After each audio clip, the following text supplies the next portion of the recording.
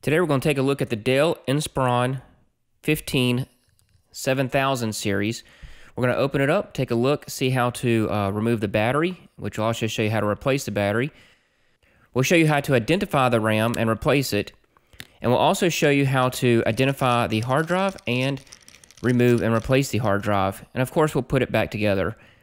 So watch my video today and learn more about the inside of your Dell Inspiron 2-in-1 laptop.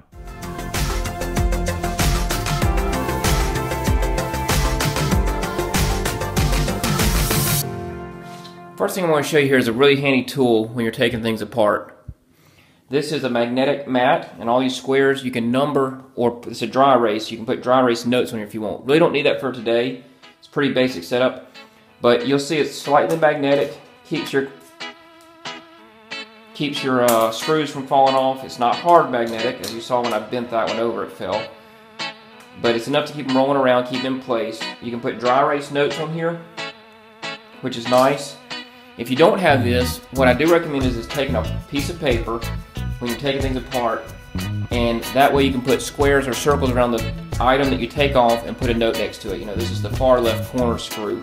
Because a lot of screws on a lot of devices are extremely similar size, but not exactly the same size. If you get them in the wrong place, it will not go back together correctly. So, I highly recommend this mat. We're going to have that off-site just a little bit. So you can see there, and they sell them online. Do any web search. I'll try to put maybe a link to one down in the description below, and very handy. Highly recommend you getting one. So let's get started on this take apart here.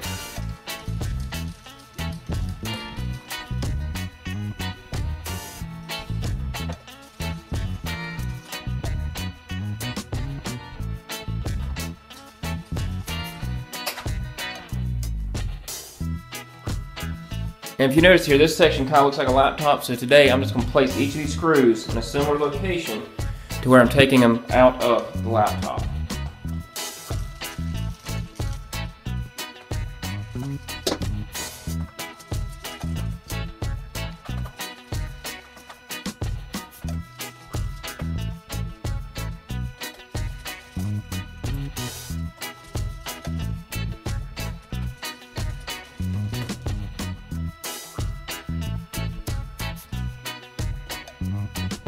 So now that we got the screws removed, we're going to turn it so the back is away from me and just pick up gently on this back cover.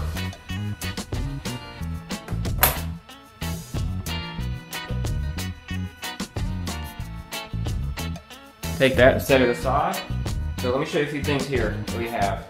This is the hard drive that we're going to be removing very soon in this video. Here's your battery, if you ever want to replace it. And here's your slots for your RAM. See, there's two slots here.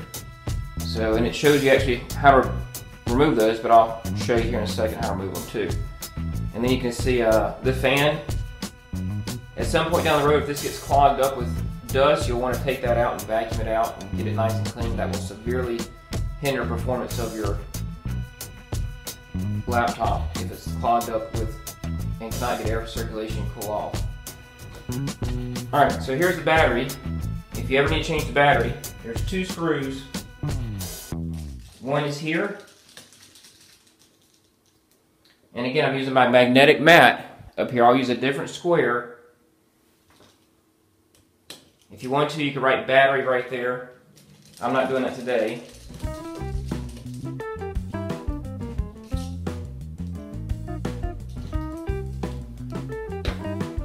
Interesting, there are screw holes here and they do not put the screws in there. I guess they determined they do not need them and they were cost cutting there. So the battery picks out, gently pull this connector out, and your battery's removed. If you have a replacement battery, you put this back in the exact same way. You'll see under here the back side of the touchpad. Got all these ribbon cables. See, you can really appreciate electronics and the design, how tight things go in here. You got the camera up here, you You got touchpads, you got microphones, speakers are down here, speaker down here. It's really amazing all the stuff that they can put in there these days. So we're going to gently put this connector back on. Set this in here. And put the screws back in the same exact screw hole they came in. We'll make them snug, not too tight. Just snug enough to hold.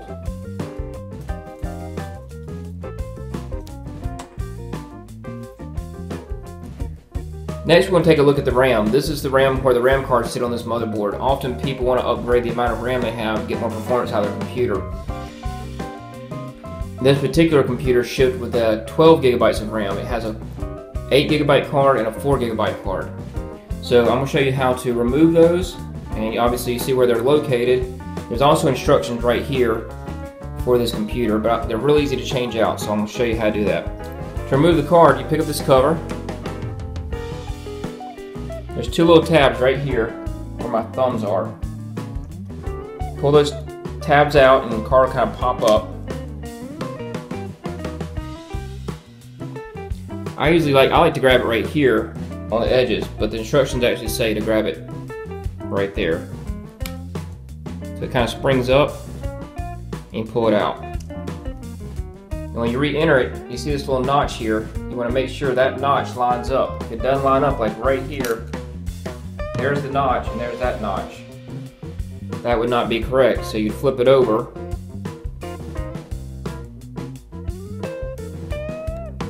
The notch is right here where my fingernail is. Let's see if I can show you that. It's hard to see in here. So just take this gently. One thing is, don't want to force anything. If it doesn't feel right, stop, relook at it, and make sure everything's lined up.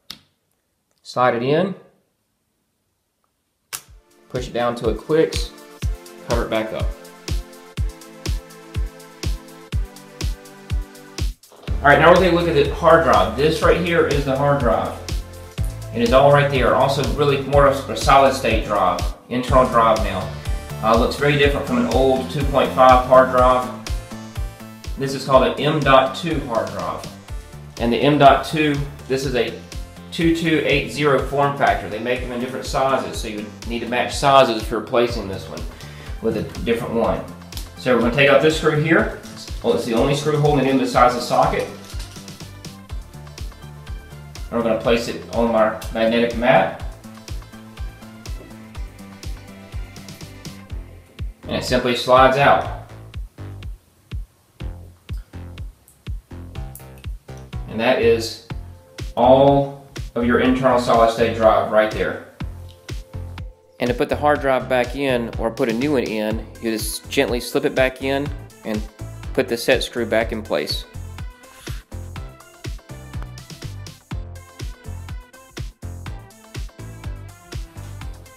Alright, so now we're going to put the case back on.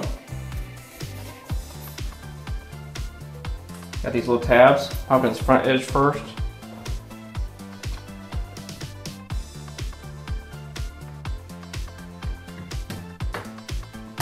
Just gently push all the way around. You should hear it clicking in. Gently pop it in. So I took it apart with the Inspiron where I could read it. So I'm going to flip it back over so it matches my screw holes that I set out here. And now just very methodically, I'm going to go each one in order,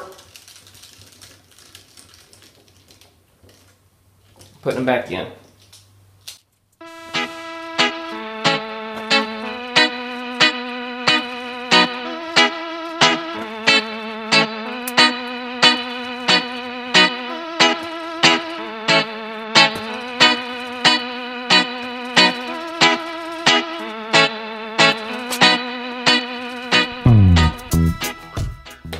And there you have it. The back cover is back on. If you had a hard drive in it, it'd be ready to turn on and use.